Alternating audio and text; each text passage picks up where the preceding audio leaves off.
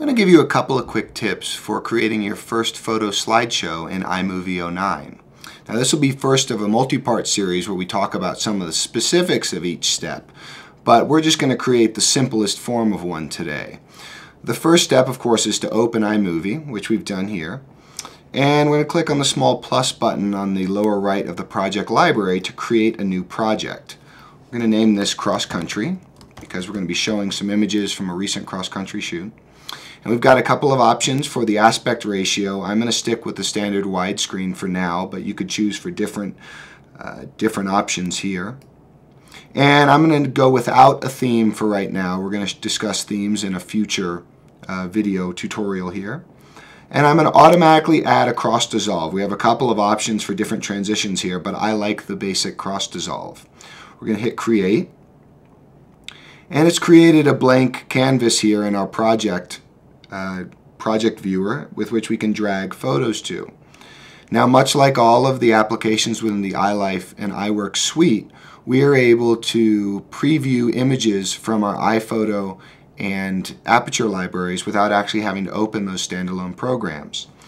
So we can go down here to the Photos tab, and as you can see, we have images from our Aperture library appearing here. And we can scroll down to the project we had in mind, which was a recent cross-country race. And I can select a group of images and click and drag those to the project pane. It's going to add these stills to the project. As soon as that's done, what we'll do is we can already start previewing the images as we mouse over. Now you'll see what it's done is it's automatically added the Ken Burns effect, which is a resizing and panning that was popularized by the documentary filmmaker Ken Burns. Now, I don't particularly like that for my photos. I found myself pretty careful in cropping them exactly how I want them to appear. So I like iMovie to include the entire image in the viewer and hold it there. So I'm going to go ahead and select one of them and then hit Command A to remove all of that content. I'm going to go back to the File menu, and I'm going to go to Project Properties. And what this allows me to do is it looks similar to that first option we were given, but under Timing, it gives you a number of different options on the initial photo placement. The transition duration of 0.5 seconds is fine, and the photo duration of 4 seconds each is also fine.